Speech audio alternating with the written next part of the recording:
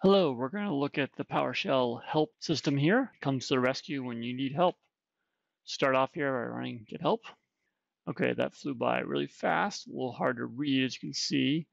Let's try to make that a little easier without scrolling around. So type that to more, kind of handy, right? Here we go, now at least it's not flying past. However, there's a better way to even run that commandlet. Just do help here. And there you go, helps an alias. So less typing is good. Let's try using this on an actual commandlet. Let's say we need some help with the get date. All right, so we can get details of the syntax here and so forth, the description. That's handy, but I may actually want an example of how to run this without searching online or otherwise. So let's add the dash examples parameter. All right, and this is getting us some real action I could use right away. For example, getting a date hint here or some other formats. Let's try one of those out. There we go.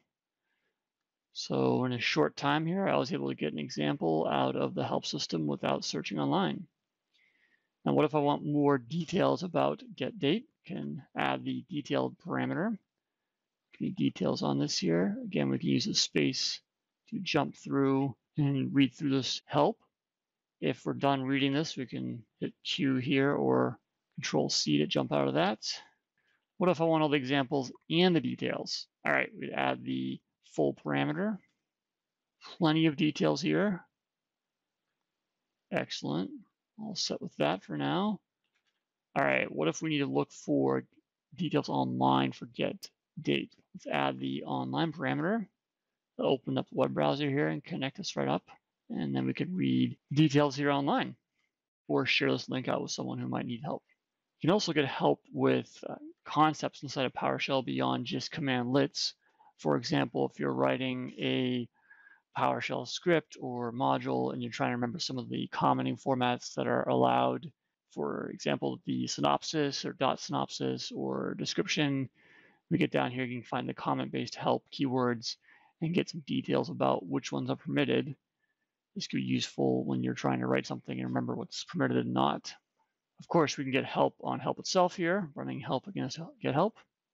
And finally, because things change on the world of IT and computers in general, it is helpful to be able to actually update the help system. And doing that requires running as an administrator.